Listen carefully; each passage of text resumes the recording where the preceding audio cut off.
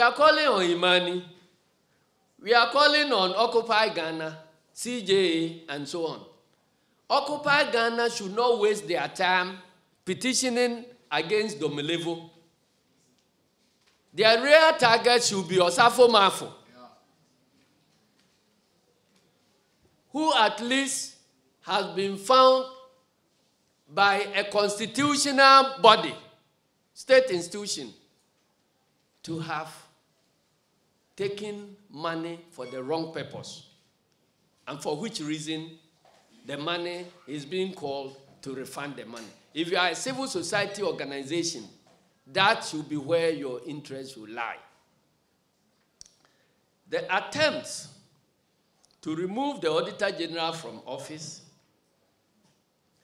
is part of a sinister move that will paralyze the audit service, which has been effortlessly undermined by actions of Mr. Osafo Maafo and Professor Nketia when they engage private audit firms through sole sourcing to conduct parallel audit activities that are under the jurisdiction of the Auditor General.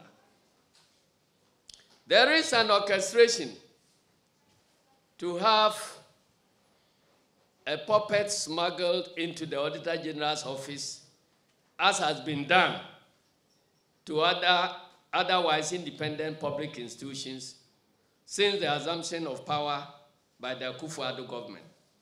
This must be resisted if our nation must move forward with any hope of fighting corruption in our public institutions. If we allow President Akufo Addo to hound Domelevo out, the signal it sends is that don't fight corruption if you want to maintain your job, wherever you find yourself.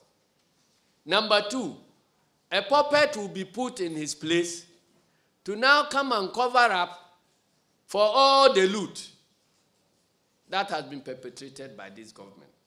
And that is the agenda that is beginning. And that is why we are drawing your attention to it. Rather than hounding Mr. Domelevo, we are by this press conference calling on President Akufo Addo to immediately order the arrest and prosecution of Mr. Osafo Maafo for the breaches of the Public Procurement Act.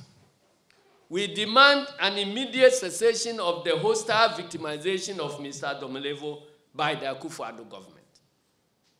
President Akufo Addo must demonstrate that no one is above the laws of Ghana, including Mr. Osafo Maafo. Ladies and gentlemen, it is curious to note that the Attorney General, Ms. Gloria Akufo, has put before the courts some appointees of the previous NDC administration for allegedly breaching the Public Procurement Act, this same Public Procurement Act. We wonder why the Attorney General is not showing the same interest in having Mr. Osafo Maafo arrested and charged.